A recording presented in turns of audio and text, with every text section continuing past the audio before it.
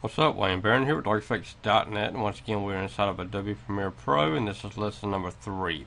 And in this lesson we're going to be importing an MP3 file that we exported out of Adobe Audition CS6 with markers on it. And what markers are is that markers are whenever you go inside of your audio track and you add in markers where you want chapters, like chapter 1, chapter 2, so forth and so on.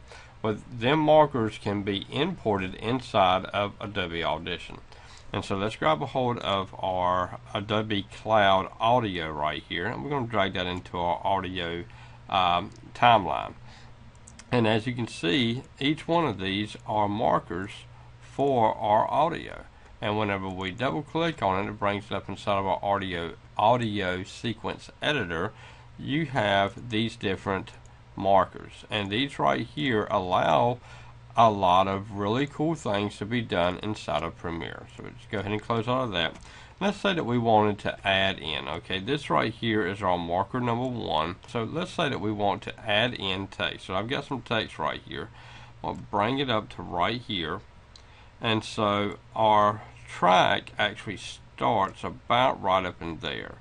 So then we drag it to right there. So now whenever our track runs, we can actually find out where our track starts at and where it ends at. And in this case, our track actually runs to about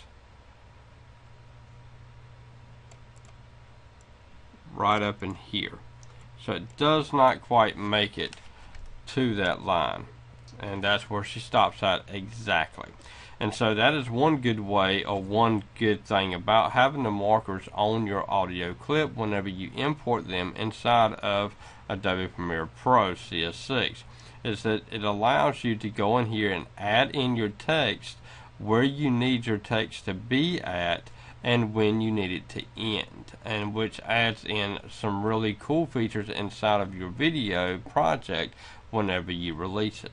And so this is Wayne Barron with ArtFX.net for lesson number 3 of Adobe Premiere Pro with Adobe Audition CS6 imported audio with markers.